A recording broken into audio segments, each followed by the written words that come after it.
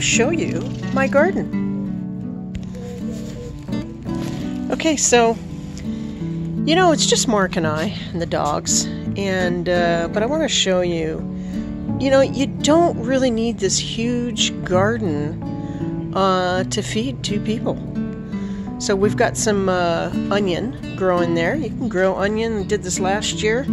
Got some, you know, small to medium-sized onions, and in a large pot like that, a flower pot. Yeah, we've got some cherry tomatoes growing here.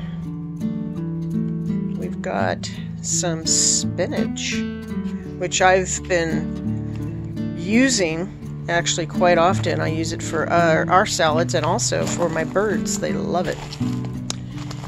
And we've got a small little watermelon patch going on here. Yeah, I was trying. It actually is growing, but this is the butter lettuce, and I just kind of took what was left, planted it in the ground, and as you can see, it's growing. Next to that is some cantaloupe, and I took these seeds from last year, which I didn't really get a harvest too much of because the plant got infested with aphids. But what I did get out of it, I took those seeds and dried them out, and look at what I got going on now for this year. And let's see, we've got some green beans here. I've got a couple of beets growing in here. There's about 3 of them. Yeah, and we've got some cucumber.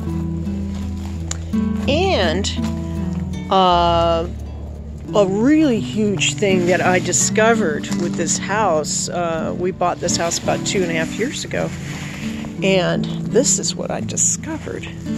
This is called a pumice tree, and these are, it's a cross between a cherry and a plum. I guess apparently you can find these in Europe. Never have seen one myself here. And look at that beauty. Yeah, you can see how small it is. But they are delicious. I think I'm going to give that one more day to kind of ripen. They get a little bit redder than that, but yeah. Oh, here's one. Here's one. Oh, look, see, it just popped right off into my hand. I can't wait to try this. Oh my goodness. Let's see. You know, I'm gonna just pluck that right off, and I'm gonna take a big bite out of that, and let's see what's inside.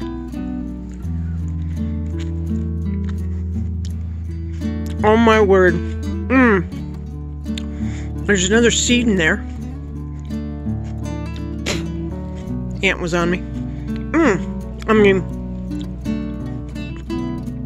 wow, that is so delicious.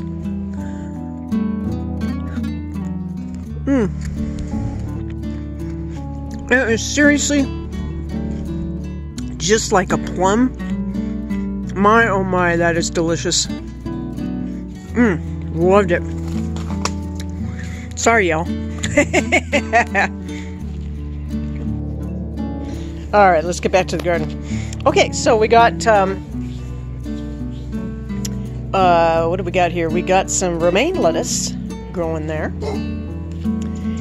And got some strawberries going on here.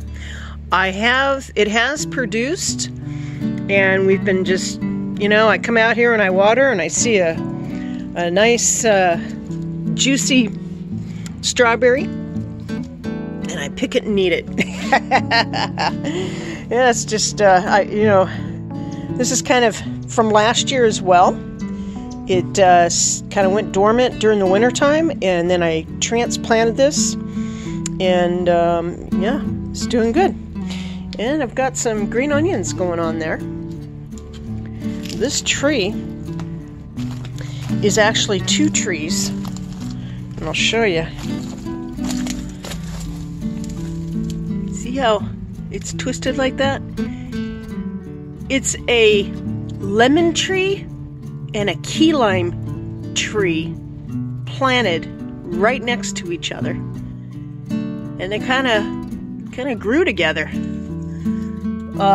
So it's almost like having 2 different plants or trees. But here, and I'm believing this is going to be a lemon.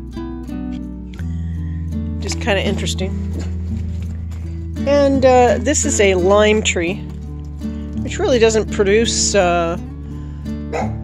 until later on the summer.